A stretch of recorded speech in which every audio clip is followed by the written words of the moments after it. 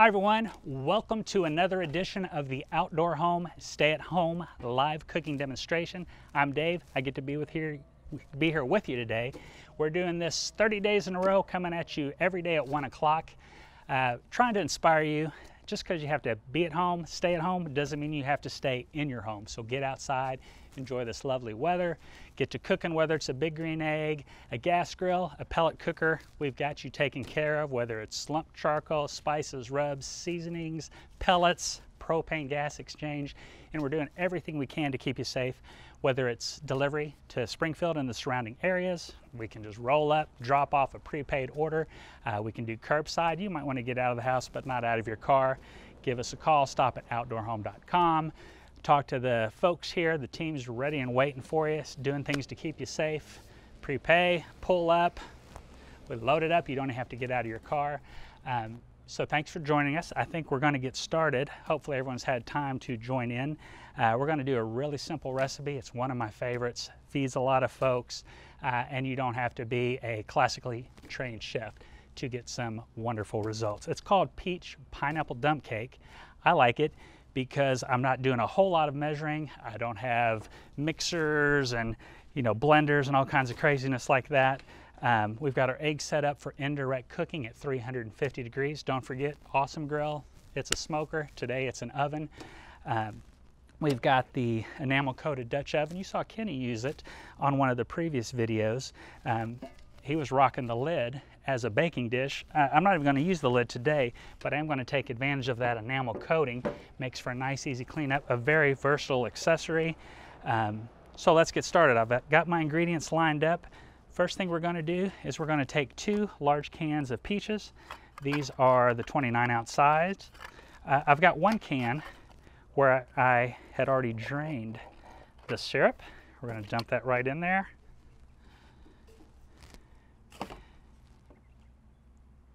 The wonders of live TV. Normally you would like to get sliced peaches, but if you're not paying attention or you're easily distracted, I must have saw something shiny at the restaurant. So normally those would be sliced. They're still going to be awesome. 1 can is drained, 1 can is going in, syrup and all. On top of that, we would add a smaller can. Usually I use the pineapple tidbits, but hey, in these times, I'm happy to find any pineapple out there at the grocery store. So I got the crushed pineapple, and I'm just gonna dump that right on top. No mixing, nothing too fancy, no stirring. Up next, we've got tapioca pudding mix. So get that out of the box.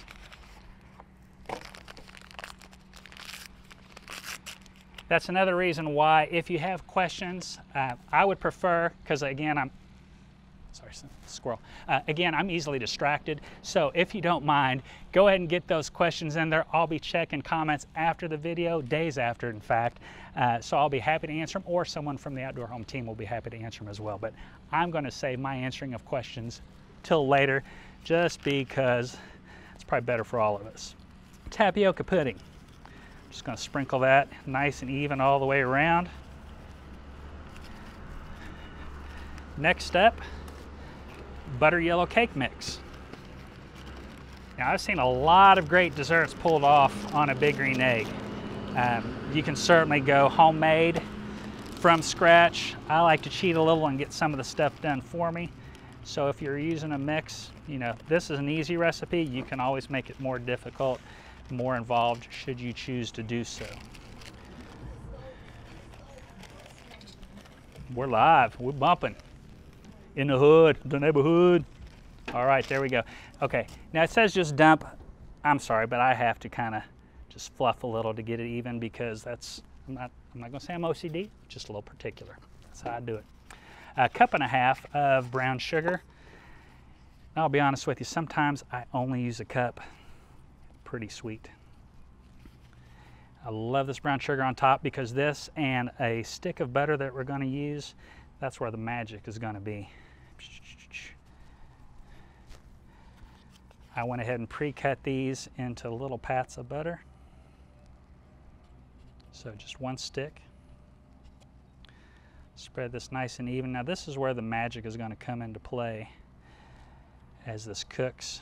Some recipes will say to cook it with the lid on. I personally do not, because what I like to do is let that heat get on there and create that nice crunchy goodness, if you will, with the sugar, the butter, and the mix all kind of infusing together. It's going to be great with some ice cream, whipped cream, or all by itself.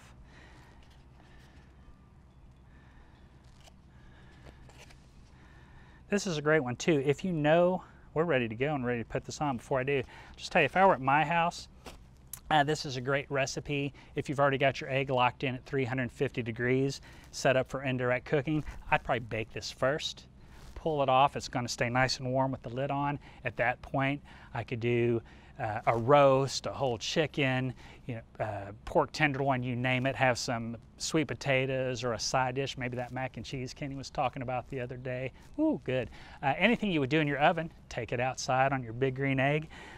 We've got one already made using the magic of TV, so let's take a look and see how good this is going to be. Get rid of those gloves. Better go ahead and get this. Save those phalanges.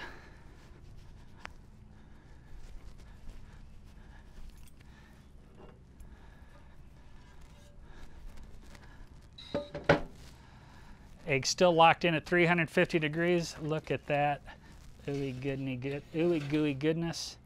It's pretty delicious. I hope you give it a try. Super simple. Feed the whole crew some dessert. Oh, let me go ahead and put this one on. Get that ready for later. Excuse me, I'll sneak around. Again, if you have any questions, I mean, that's a pretty simple recipe. Don't hesitate to give us a call. Drop some questions in the comments. Give us a call at Outdoor Home. Go to outdoorhome.com. Stay safe, stay home, but don't stay in that home. Get outside and have some fun and cook something amazing. We'll see you next time, 1 o'clock.